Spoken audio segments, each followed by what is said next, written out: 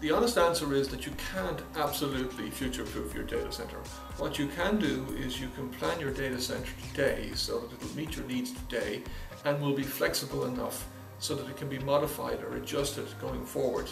As an example, anybody building a data center today will certainly want to be able to transport 1 gigabit around this data center or 10 gigabits around this data center, but at the same time they need to have a migration path that will allow them to support 40 and 100 gigabit in the data center over the near term.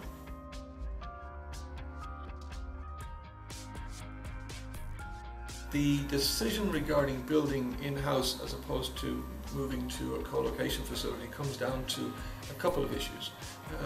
One of them is an acceptance of the security around moving your facilities off-site. You obviously need to be content that I've moved them off-site and now my data and my infrastructure is perfectly safe. Second issue will be the availability of WAN connectivity. As you move your servers off-site, you need to have assured connectivity to that infrastructure located off-site. The cheaper option will be to move it off-site because the co-location operator is obviously building a facility to manage thousands of servers, of which you may have a couple within this facility. So by definition, it will be a more efficient facility than a smaller facility built within your own building.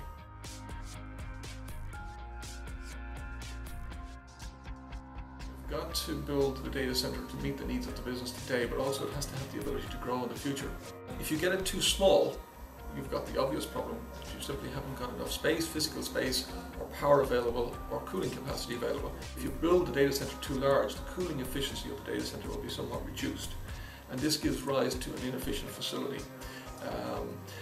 But on the other hand, you need to build the data center so that in 2, 3, or 4, or 5 years' time, you can expand the data center to add some more space to it. So there is no one correct solution for sizing your data center except to try and design it so that A, it meets your needs today, and B, it can expand in the future in a modular fashion, thereby maximizing the efficiency of the facility.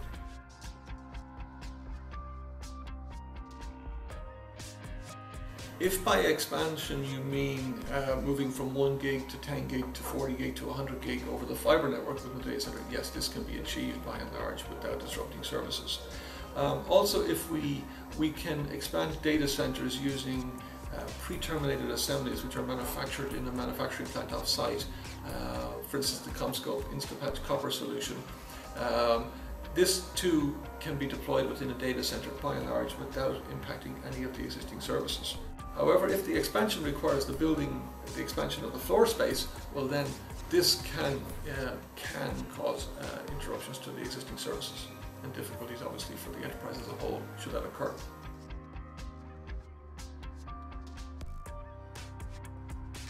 How you plan and implement your data center can have a major impact on the total cost of ownership. Let me give you some examples. How you cool the data center can be greatly impacted by how you lay it out. So you could have enclosed hot aisle or enclosed cold aisle.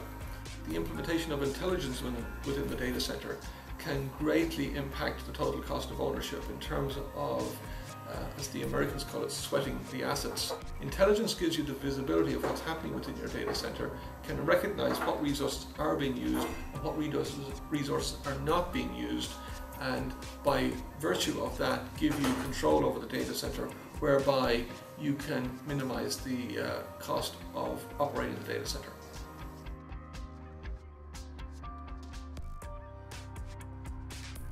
Data center infrastructure management systems give you visibility of the physical layout of the data center. So you get visibility of where you've got cabinets, where you've got servers, where you've got switches.